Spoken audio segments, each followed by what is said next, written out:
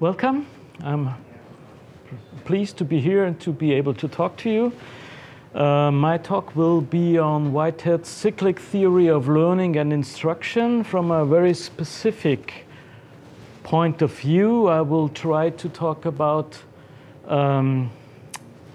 creating data if his approach is efficient or more efficient than traditional instructions or more traditional instructions.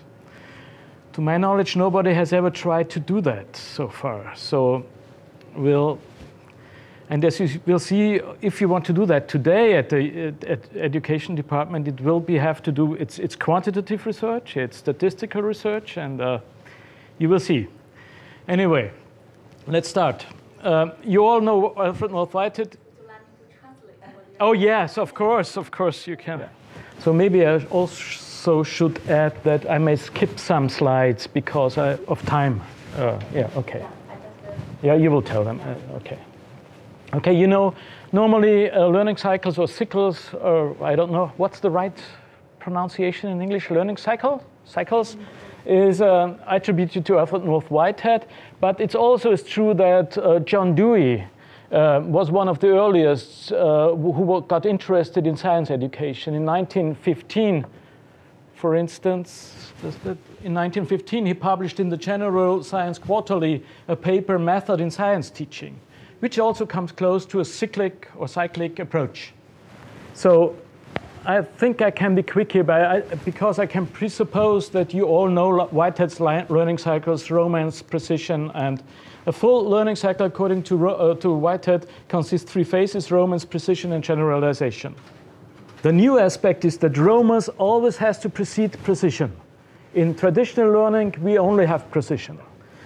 So in the romance phase, the student has every freedom to explore a task, a problem, by bringing his own knowledge, prior knowledge to this problem situation, just as Zenon has told us in his domain. Yeah. The teacher's role here is to select a good task or a good problem which is relevant for the students. So he has to know his students in order to do that. And in the precision, otherwise in the romance phase, the teacher is passive and the student is active. In the precision phase, that changes. The teacher becomes more active and introduces concepts, the state of the art in the specific science, say the test, the confirmed hypothesis, and whatever else. And then in the generalization phase, which is a return to romance according to Whitehead, the student again is confronted with a problem, with a task, which allows him or her to apply the concepts and what he has learned so far in the precision phase and in the romance phase. There's one important thing with the precision phase. It seems like it's traditional teaching, but it is not correctly traditional teaching because the teacher has to introduce the concepts by connecting them to the results of the student's learning in the romance phase, so that his concept introduction is an answer to an open question. So while usually in traditional education, the teachers present answers to questions that nobody had asked before. So this teaching and learning is very demanding in this learning cycle approach. It's demanding to the student and to the teacher. It's a very difficult way of teaching and learning, I have to say. We should keep this in mind. I will come back to this later. Okay. I will skip this because there's another similar 3-cyclic learning process developed by Robert Kappus, an Austrian physicist who came to the United States. He was born in 1930, came to the United States, and taught physics at Berkeley and got interested in science teaching. I'll just tell you the story, because his daughter was in elementary school and he was in Whitehead. And he thought maybe we should make that better in elementary school with science teaching. I'm just telling you this. And it's almost the same learning cycle. Look at that. Romance he calls exploration, romance is exploration. Concept introduction is precision in Whitehead, and application is generalization. You apply it to different other fields. So it's very similar, and I'm not quite sure if he got the ideas from Whitehead. He went to Jean Piaget in Europe to study with Jean Piaget and came back with these ideas. I don't know. I have some suggestion here that I'll be stopping in a minute. Maybe Arnold Ahrens, who taught at Washington University, who's one of the fathers of science teaching in America, along with Karplus, knew Whitehead, and Karplus knew Arnold Ahrens. Maybe that's the connection, but I'm no historian, and I just don't know exactly. That's what I wanted to say. It's not so important, I think. It's just, yeah. So, by the way, his brother just earned the Nobel Prize in chemistry. He's already dead, but his brother Martin Karplus earned the, yeah. They both were Vienna born in Austria. So the Austrian government tried to occupy their Nobel Prize, and Martin said, no, we had to flee from Austria. You know, but that's a different story, just want to tell you. So it's, so you can, there's a book published by Robert Karplus, A Love for Discovery. The title says everything, I guess. So, okay. Now, the three-phase learning cycles has recently been, or for a few years ago, as you 20 years ago or something, been extended by some other, by Roger Bybee, to a 5E learning cycle. It's only that the precision, the phase of romance is subdivided in engagement and exploration, which both is present in Whitehead as well as in Karplus. That's no problem, you know. And then you have the explanation phase, the concept introduction phase, and then again the generalization phase or application phase is divided into elaboration and evaluation. I just mentioned this. There's a lot of things going on which is very, very similar to Whitehead, which you never hear in Whiteheadian circles. I don't know why, but it's the case, yeah. So the 5E learning cycles is propagated by the NASA for science teaching. You can find that at their website, which you see here. You know, you can find an introduction to 5E overview and introduction to 5E learning cycles, yeah. So it's not something esoteric or something else. I always have to tell this to my colleagues. You know, that's why I'm telling it here. So it's important. It's something that's people who know what they're talking about, usually. So they also have an ideal example of a learning cycle online. You can download this. It's on electricity. So they propagate implementing the learning cycles approach in science teaching, physics and chemistry and biology. So I just wanted to draw your attention to this thing. Well, now in Austria, we tried to have a, yeah, of course, yes. Now, we in Salzburg were wondering if we could make an evaluation of the learning cycle approach. Is it better than traditional teaching? And we first designed a pilot study which mainly aimed at testing the measurement instruments. Are they good enough for measuring all the accomplishments that we could hopefully achieve by implementing the learning cycles approach? So you see the research design of that first pilot study that took 1 year. You know, first we wanted to have it only for 6 months, but then we were wondering, how do you measure the effects? This is one of the biggest questions, because you cannot take tasks that you use for innate knowledge, reproducing something. So we almost thought we will not be able to do the study because we have no measurements for this complex advance. You know, that if it takes place, we should be able to measure. So finally, we found by chance, I have to say, that at the King's College in London, Michael Shea and his colleagues had developed a class test, a test for the whole class, based on Jean Piaget's clinical interviews. So that allowed to attribute, to show at what levels or sub-levels cognitive the students are. And you can make a pre-test and a post-test and try to see the advancements. Yes? Yes, if they have achieved due to better than the traditional class. There are two classes, just a moment, maybe. There are two classes, the treatment class and the normal, we call it control group or control class. The treatment class gets the learning cycles, and they get no learning cycles, but they get traditional learning, yes. It's a very common research design.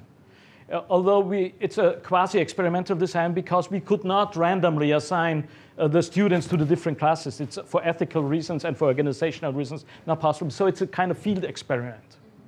Okay, we also did measure intelligence. We used the culture-free test by Catel and Catel because we also have lots of refugees in Austria who are not able to speak German very well, so it's important.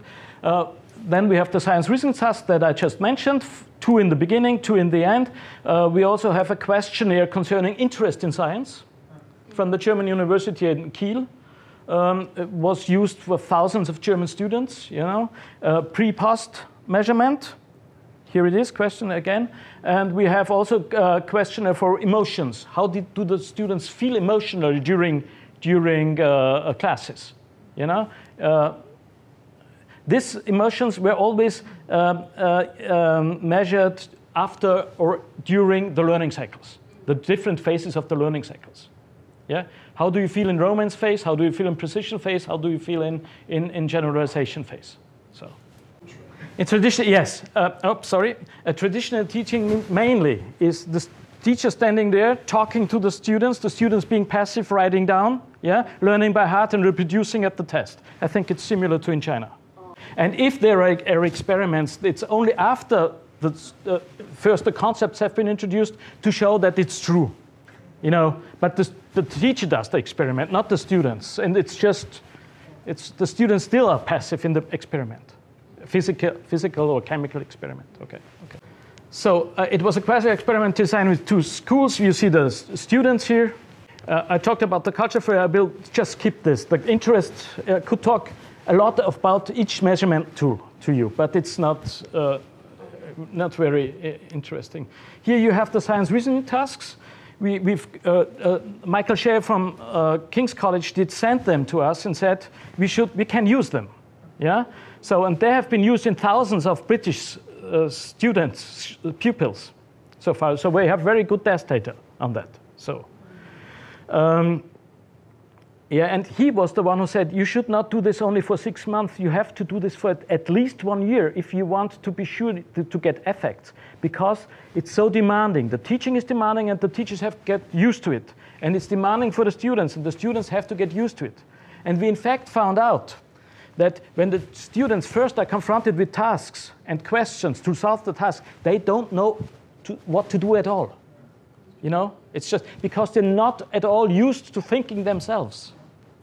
So the examples of the science reasoning tasks. Here are a few pictures of how the students were learning.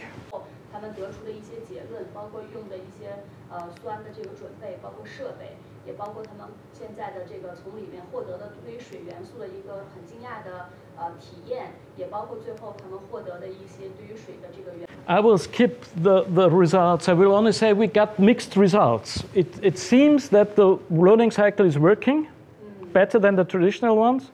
And particularly, the students have better emotions, positive emotions, than in the traditional. So I'll skip all this and go to our current research. I know it's already late, but I have to do this. So our current research, that was the pilot study first. Now we're coming to our 2 years research project that we started in fall of 2014. Now in May, we had our first measurements at the end of May or beginning of June after the first year. Yeah? I have brought the very first results from the first learning cycle in fall 2014 with me to share it with you. I'm sorry, it's just the data are given in and we're not given into the computer and we have to calculate it but I've tried to bring at least a little bit of something and that I would like to present. Is the first semester one whole cycle? No, there are several cycles in there. Okay. There are several. I would have explained in the other thing. But yeah. There's multiple. Yes, there are multiple cycles in one semester. Yeah. It can be longer ones, can be shorter ones, and even within a cycle, as Sinan said, we have to be careful. You know, it's just a raw, how should I say, hint or direction to see one cycle as there are sub-cycles in each cycle. Yes. So, and White says that. Eddies within eddies, something he said like this. So we should be certain about that. So I will just keep on. So the results, here you see the number of students taking place in the treatment class and the control group. TG is treatment group, TG and CT is control group. Treatment group is always learning cycle, and control group is the traditional teaching, okay? And here the percentages of the people, we have one class less that was due to organizational reasons in that school, you know? That teacher could only teach the treatment class and not the other one for what reasons beyond our possibilities to affect, yes. So, and here you see the gender distribution, how many female, how many males, yeah, in the control group and in the gender, there's a discrepancy in males. Yeah, you see that in the control group we have more male, which is good if we still have an effect, because women have have worse attitudes towards science, at least in the Western culture. So it's good that we have less male in the treatment group. So if we have an effect, we have the effect despite this, so, and not because of that. So that's very important for us. So anyway, here the language distribution: German-speaking students, non-German speaking, approximately same distribution. That's fine. Okay. Here the distribution according to the grades: second grade, third grade, fourth grade, but that's not so important. So now we come to the results. The first learning cycle, you know? Okay. Romance phase in the first learning cycles in all of the schools. We have 13 classes participating. Something like good 300 students. Yeah, half of it, 7 of them treatment class and 6 of them control group. So, and it will take 2 years, for 2 years, as you have seen. So we measured emotions in the different phases, and you see the learning cycle is dark, you know, and the gray one is the traditional teaching. So that this will stay the same for the whole thing. You see, joy is significantly different, so that in learning cycles, the students experience much more joy, significantly more joy than do the students in traditional. Proudness. The students in learning cycles highly significantly experience proudness instead as compared to the traditional. Interest in the subject. Again, highly significant differences between the learning cycle and the traditional. And in boredom, it's just the other way around. You see that the bar is higher here for the control group, for the traditional group. They are more bored. Traditional teachings are more bored than the learning cycles group. Yes? And the same holds for angriness. The bar for angriness is much higher than it is for the learning cycle group. So that's very good results for the romance phase in respect to emotions. So let's go.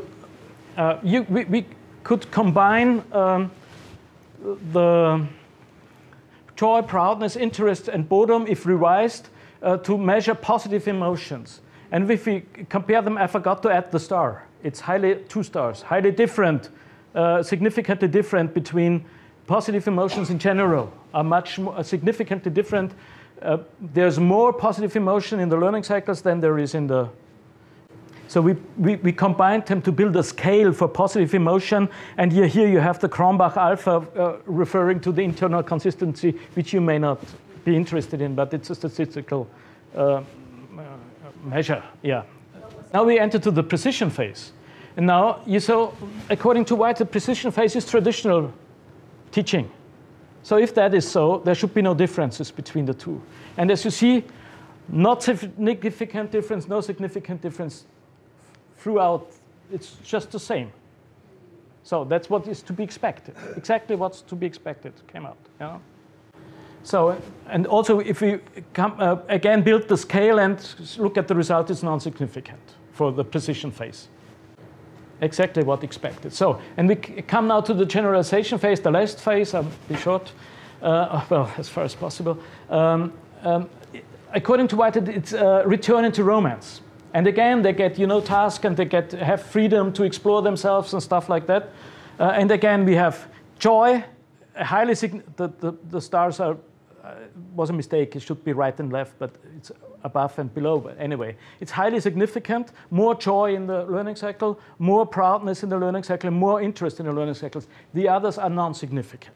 And again, if we put together the joy and so on for the scale of positive emotions, we have a highly significant difference between the two in favor of the learning cycle. Yeah. Now I could present you a treatment check. That means, did the teachers in fact really implement learning cycles? We had statements, specific statements. We were working together in a group, for instance, which is typical for a romance phase. Yeah?